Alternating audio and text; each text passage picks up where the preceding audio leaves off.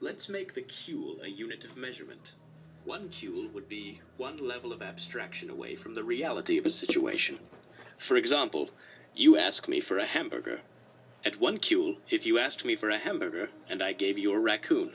At 2 cuils, if you asked me for a hamburger, but it turns out I don't really exist. Where I was originally standing, a picture of a hamburger rests on the ground. At 3 cuils, you awake as a hamburger. You start screaming only to have special sauce fly from your lips. The world is in sepia. At 4 cuils, why are we speaking German? A mime cries softly as he cradles a young cow. Your grandfather stares at you as the cow falls apart into patties. You look down only to see me with pickles for eyes. I am singing the song that gives birth to the universe. At 5 cuils, you ask for a hamburger. I give you a hamburger. You raise it to your lips and take a bite. Your eye twitches involuntarily. Across the street, a father of 3 falls down the stairs. You swallow and look down at the hamburger in your hands. I give you a hamburger. You swallow and look down at the hamburger in your hands. You cannot swallow. There are children at the top of the stairs. A pickle shifts uneasily under the bun. I give you a hamburger. You look at my face and I am pleading with you. The children are crying now. You raise the hamburger to your lips. Tears stream down your face as you take a bite. I give you a hamburger. You are on your knees. You plead with me to go across the street. I hear only children's laughter. I give you a hamburger. You are screaming as you fall down the stairs. I am your child. You cannot see anything. You take a bite of the hamburger.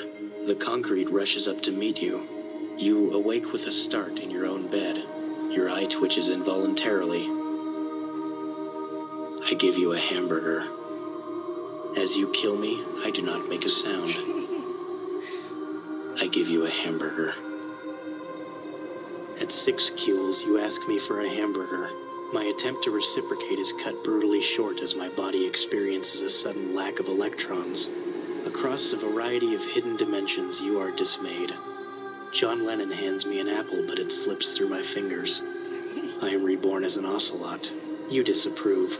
A crack echoes through the universe in defiance of conventional physics as cosmological background noise shifts from randomness to a perfect A-flat. Children everywhere stop what they are doing and hum along in perfect pitch with the background radiation. Birds fall from the sky as the sun engulfs the earth. You hesitate momentarily before allowing yourself to assume the locus of all knowledge. Entropy crumbles as you peruse the information contained within the universe. A small library in Phoenix ceases to exist. You stumble under the weight of everythingness. Your mouth opens up to cry out and collapses around your body before blinking you out of the spatial plane. You exist only within the 4th dimension. The fountainhead of all knowledge rolls along the ground and collides with a small dog. My head tastes sideways as space-time is re-established. You blink back into the corporeal world, disoriented only for me to hand you a hamburger as my body collapses under the strain of reconstitution. The universe has reasserted itself. A particular small dog is fed steak for the rest of its natural life. You die in a freak accident moments later, and your soul works at the returns desk for the Phoenix Library. You disapprove. Your disapproval sends ripples through the interdimensional void between life and death. A small child begins to cry as he walks toward the stairway where his father stands.